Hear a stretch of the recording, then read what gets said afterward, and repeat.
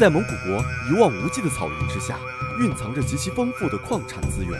这里已经被发现的矿物种类不下80余种，其中煤矿的蕴藏量超过500亿吨，铜矿量更是亚洲之首。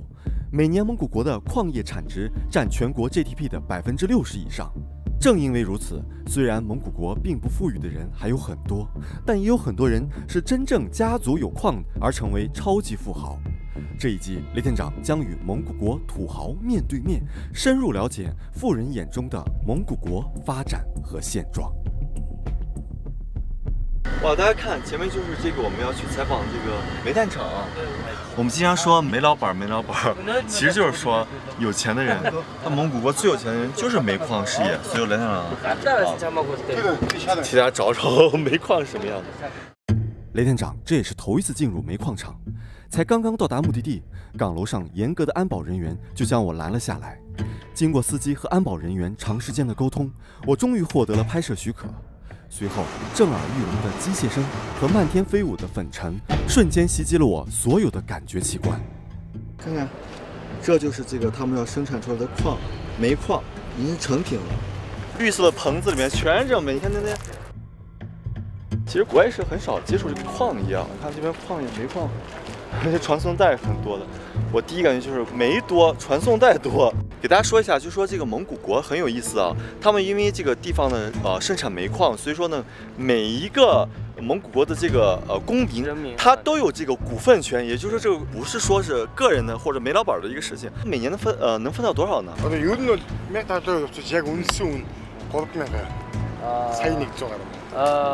应该是100多万门徒是有点问题没有。大家看这边的这个煤矿工人啊，在这边多么淳朴啊！看到了吗？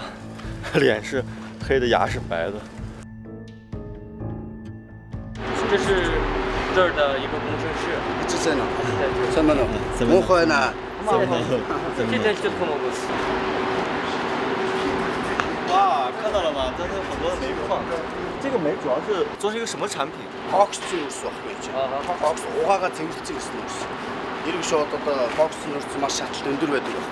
煤是他们就经过他们这个生产线洗了以后，它的卡数会达到很高，而且它的污染比那个普通煤会小很多，无毒、无内无盐。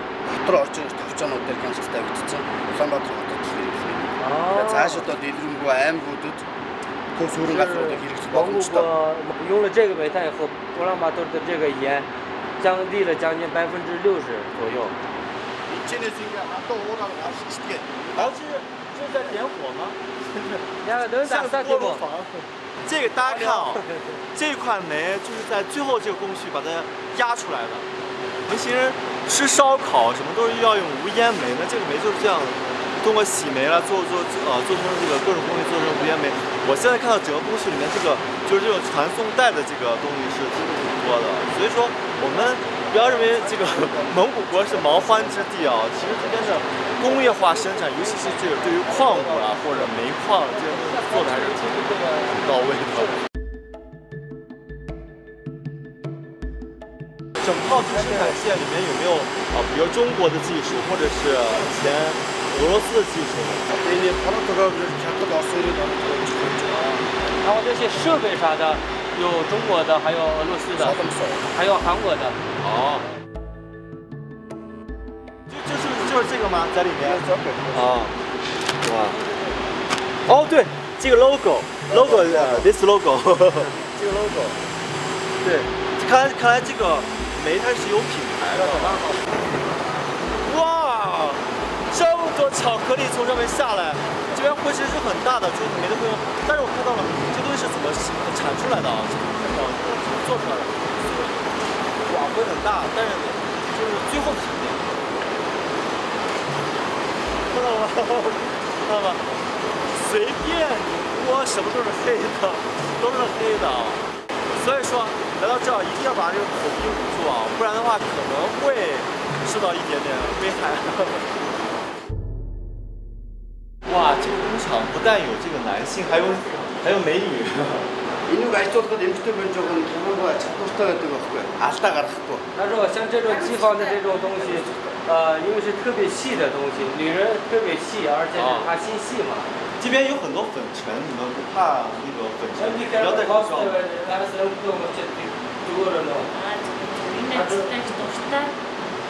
他说没事，因为是我也热爱我的工作，也就是我在里头也组织很大的工厂。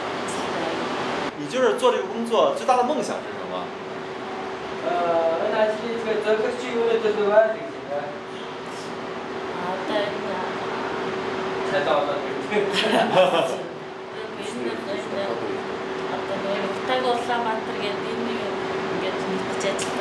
他说我们这个厂主要目的就是供应乌兰巴托有这种的他们口号，还有是为了这个乌兰巴托没有污染，也能做出一点自己的贡献。哎呦，太感谢，太感谢！鼓掌，鼓掌，鼓掌，鼓掌，鼓掌，鼓掌！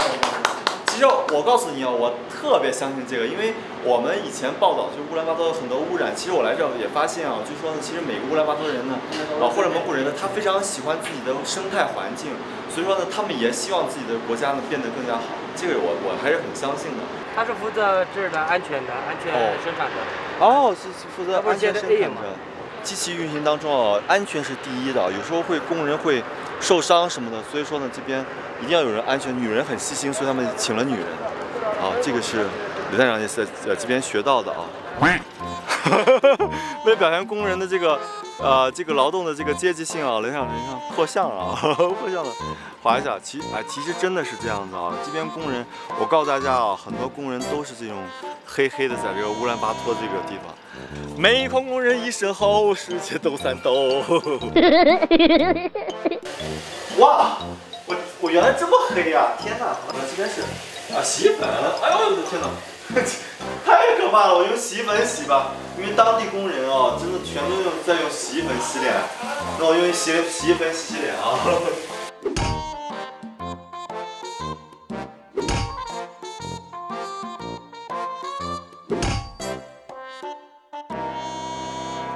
哇，基本上恢复正常了啊！哎，是的。我刚才那个用洗衣粉洗的脸啊。大家看，雷站长现在来到他们煤矿上的这个职工食堂，就是这个样子的。也就是说呢，他们乌兰巴托的人呢，就煤矿上的好像可能有钱吧，他们食堂都还给工人做的还比较好，就是他们番茄酱，蒙古国已经西化了，他们吃啥都要放这个番茄酱。而大家看那边是刀子和叉子，没有筷子，也没有别的东西，说明他们完全已经西化了。哎，他们这个工厂有什么福利吗？就是说，这比如说上保险呀，这些还有基本工资，还有奖金呀，人身保险呀，这些都有。就是你们这个厂子对这个中国的这个煤矿了解吗？有什么学习的地方吗？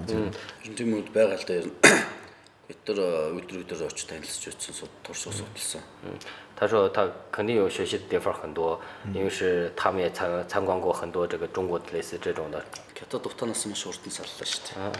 我不说哪个，就是他说他也没研究过，但是有一个就是特别明显的一个案例，就是北京的这些雾霾啥的，雾霾啥的，中国的这些雾霾为啥消失的这么快？这2年基本上雾霾消失的很快，他肯定有他们自己的这种类似这种的办法，因为说乌兰巴托的冬天的雾霾特别厉害，所以说他们这个是针对这些东西。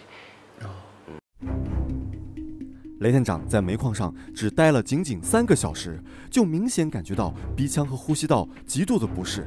由于大意没有戴口罩，大量的粉尘此刻已经侵入体内。此时我最想做的就是赶紧洗一个脸。大家看，哇，我脸已经洗了 N 次了，还用洗衣粉洗的脸啊，鼻子里面还有这么多灰，黑色的这个碳啊。你知道那煤矿业里面有一个病叫做这个肺息病啊，就说这个最后这个肺都石化了，都成没了，就这东西煤渣子，这就是不戴口罩的下场啊！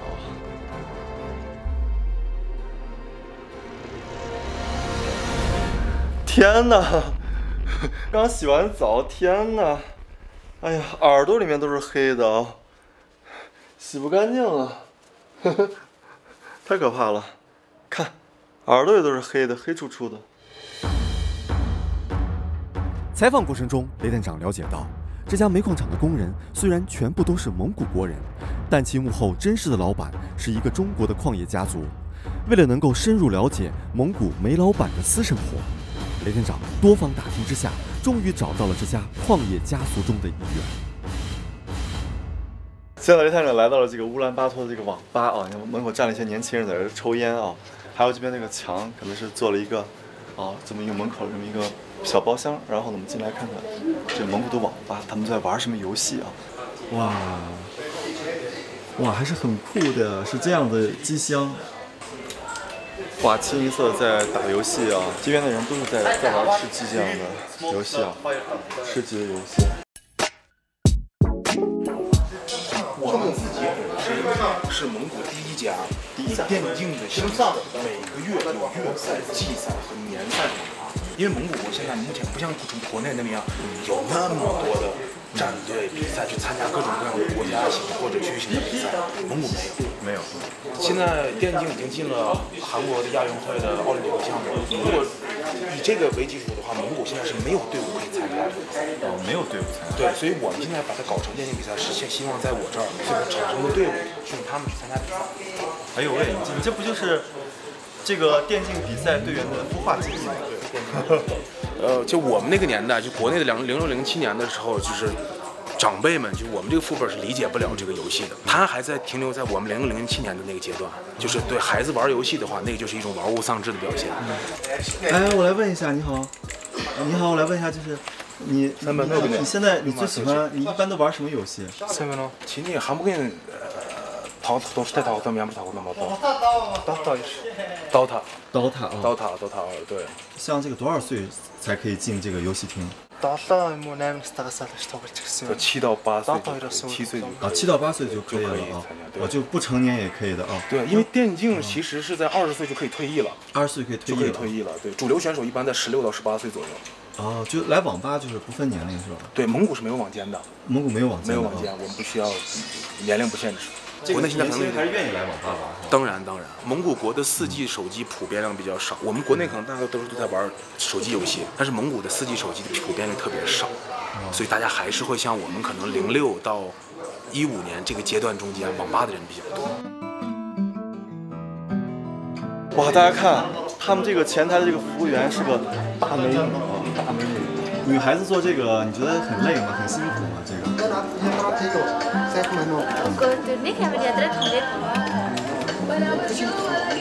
一点不辛苦啊。那平时遇到坏人怎么办？你网吧里面经常来坏人怎么办？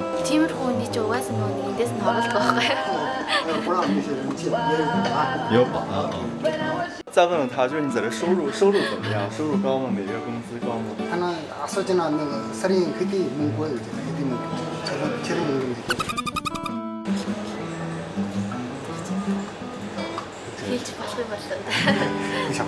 不想说。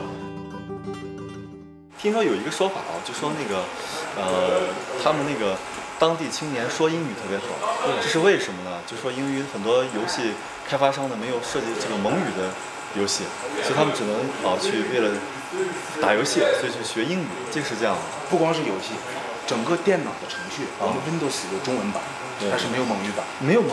它只能用英文版。手机也是啊，手机的操作系统也很少有蒙语版，全是英文版。这国家我觉得挺大的呀，很多小国家都可以。是人口太少。学英语就罢了，这边这个人游戏玩的是韩国语，中间是韩国字儿。你是学那地质的对吧？对，我学地质。然后你家里有矿对不对？有。看到了吗？我们今天在这个蒙古国居然遇到一个真的是家里有矿的这么一个人啊！其实现在中国的周边所有的国家，它最后的出口方都是中国。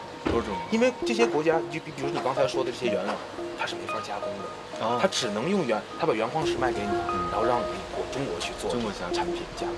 对，因为蒙古没有轻工业，所有的原矿石一定要都要走中国，俄罗斯没有能力买这个东西。对，所以在这边，无论说是你做任何形式的矿产的，最后的出口方都是中国。所有人来都能挖吗？还是就是一定这个，比如说这证书有限制吗？有门槛吗？这样？没有，外资的矿业公司正常情况下有采矿证的时候，关键是出口问题啊。其实关键是销量问题，开采是没有问题的。在蒙古这方面，在国内的开采它是不去对你进行这个要求。关键是你矿石开采之后怎么出境，这个是大的问题。你比如说刚才我们俩说起来的铀，这个是不允许出境，不能去，任何国家都不会允许它出境。对，这个铀就是原子弹里面的那个最初的那种原料。对。那你是不是因为你有矿，所以你这辈子花不完了？啊，没有，我个人觉得，因为我做网吧，还有做这个实体的主要原因，就是因为，我也是有弊端。从小到大可能会听最多的就是他，就是因为他的父亲或者因为他的家庭，所以我希望是能自己干一些事儿，所以我才去自己做实体。如果这个失败了，我没办法，只能回家做，因为我本身也学的这个专业嘛，对，再回家去做这个。有矿人的思想就是不一样。雷店长的到来似乎打开了这位土豪的话匣子，不仅毫不保留地告诉我关于蒙古国的矿业现状，还盛情邀请我去参观他的郊外别墅。不过路上由于交通违章，却被警察拦了下来。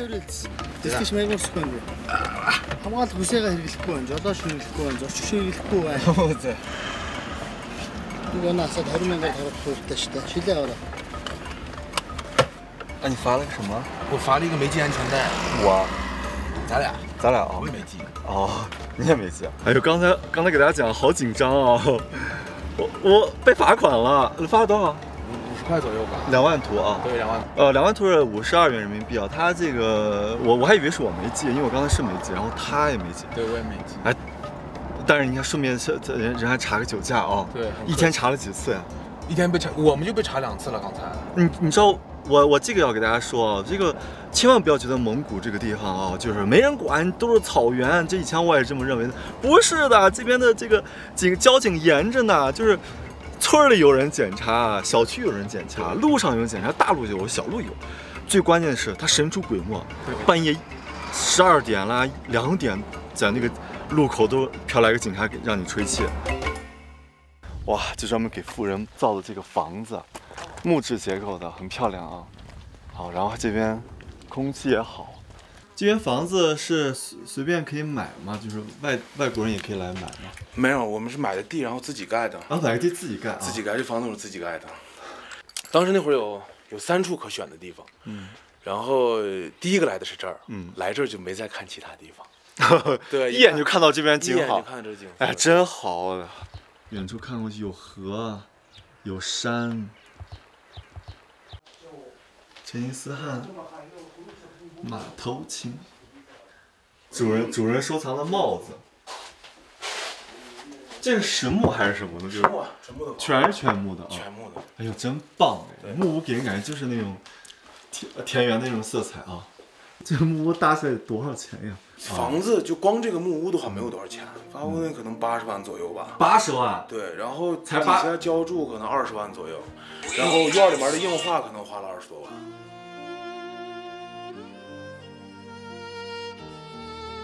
如果大家喜欢这种生活啊，其实这是一个比较好的一种方式，就是在这边买地建房子，而且建的啊，人家也说了，总共呢大概200万。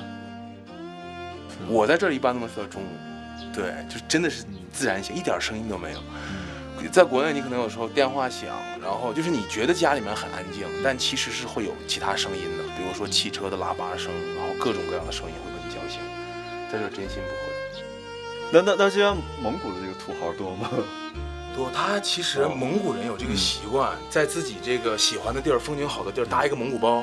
每年的夏天，就是那达慕的时候，7月份都会去那儿住。然后要是近的话，周末都会出去。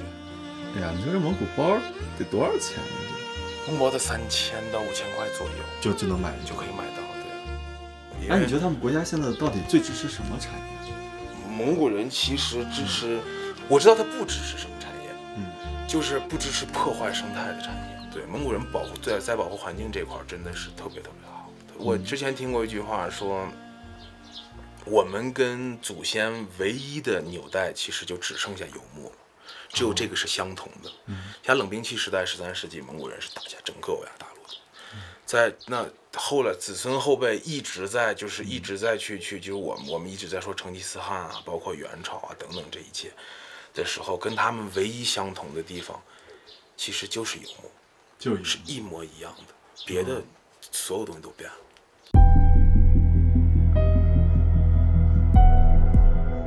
蒙古国的经济链相当畸形，有钱人有机会住豪华别墅，吃着高档西餐，但是没钱的人连房子都住不起。有新闻报道说，由于冬天过于寒冷，蒙古国的穷人为了躲避严寒，住到了下水道里。雷店长此次来到了乌兰巴托，记录了不少平民的生活，发现他们利用废弃的集装箱作为居所。他们就住在这样的一个集装箱里。在市区就能够看到市中心图拉河南岸的山头上，密密麻麻地排满了各种颜色的棚户房子。这里就是乌兰巴托的平民区，可是想走进他们的家庭，却受到了主人的多次拒绝。为了看到蒙古国人更真实的一面，雷店长先来到一间小店，买了少许礼物送给他们，但即便如此，依然被拒之门外。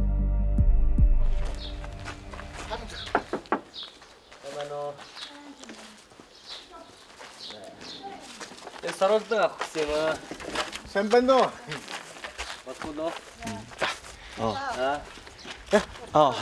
然后这家老奶奶真好。OK。哎，这个真热情。来了个爷爷。那这种房子都是自己盖的吗？这个。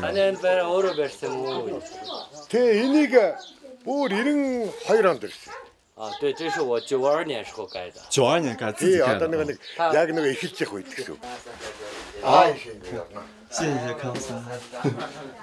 哇，这是他的，哇，看这是这个老爷爷的这个鞋、衣服，还有鞋柜啊。哇，一进来就清楚了，这布拉德皮特。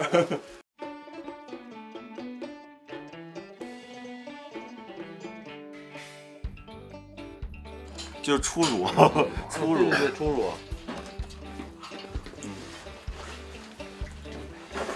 刚。你得拿双手。哦，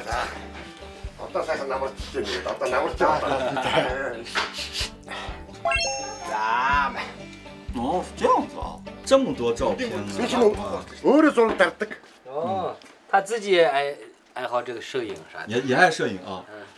哦，这他。我觉得有点像那个以前日本的日本男演员。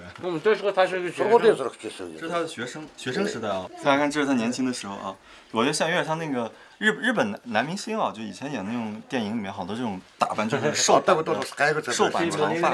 这是他养过的狼。啊。这是狼。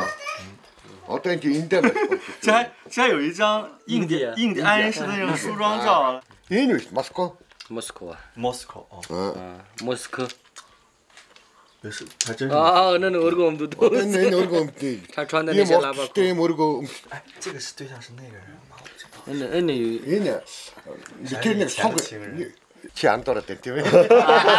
他说你理解错了。理解错了，我以为这是他这么亲密的，以为是他，是他的小情人。对。我问他，他的是不是喜欢这个人啊？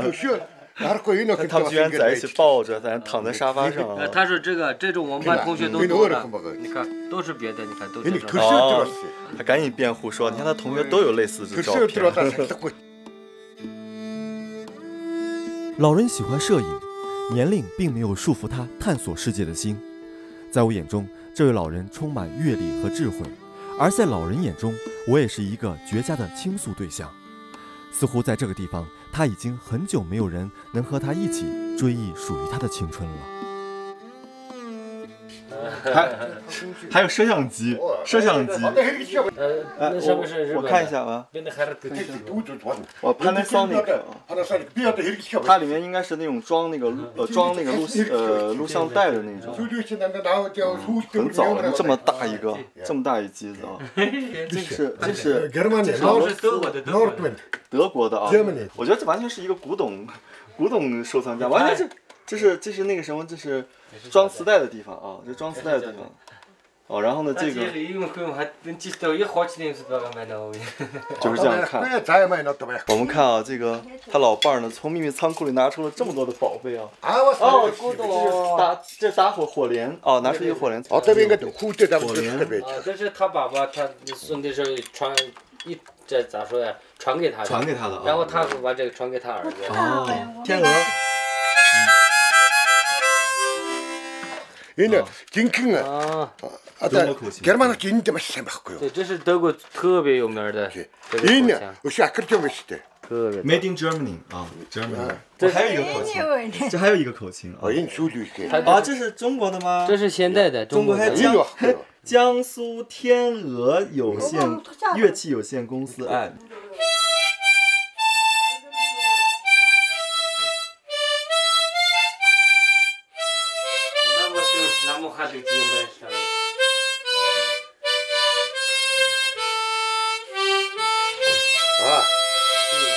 300，对吧？300。乌兰巴托里的雾是那么寒，那么寒。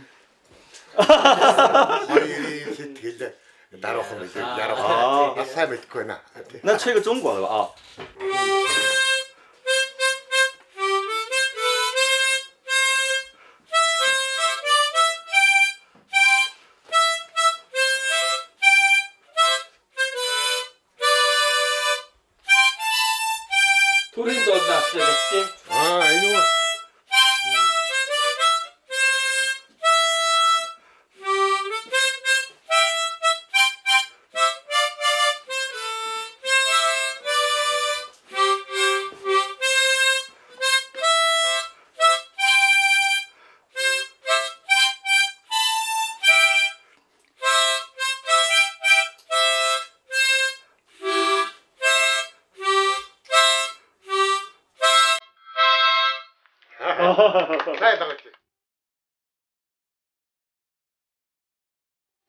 我知道了，他为啥接受我们采访啊？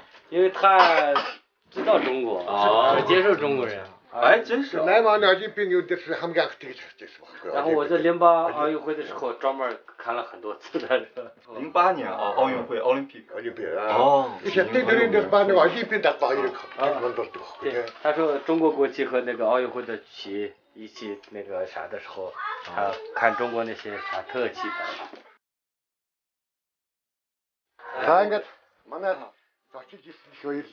他说欢迎你，就是特别欢迎你到我们家做客，感谢你到我们家做客。我真太谢谢了中国人讲究酒逢知己千杯少，蒙古国人也同样如此。雷探长并非贪杯之人，更不会在工作场合喝酒，但面对这样一位老人，我也变得不设防，敞开心扉，开怀畅饮。我也回想起了曾经一路上的冒险奇遇，在醉意中，我一直保持清醒，却难抵挡心中的热情。其实我觉得这一家主要是我们突然访问的，所以我觉得我要给这个老爷爷表演一段蒙古舞，鼓掌！来看我给你表演一个啊，这叫干什么？他说你老是拍我，我也拍你，我也拍我。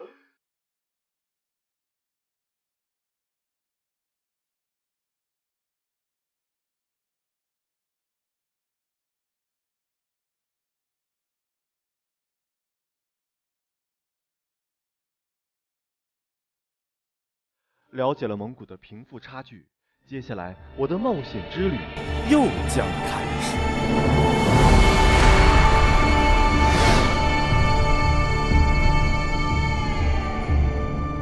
蒙古国的加工业十分落后，为了推动社会发展，国家引进了大量的国外人才，其中中国人的比例最大。下一集，雷店长将带领大家了解中国人在蒙古国的生活现状。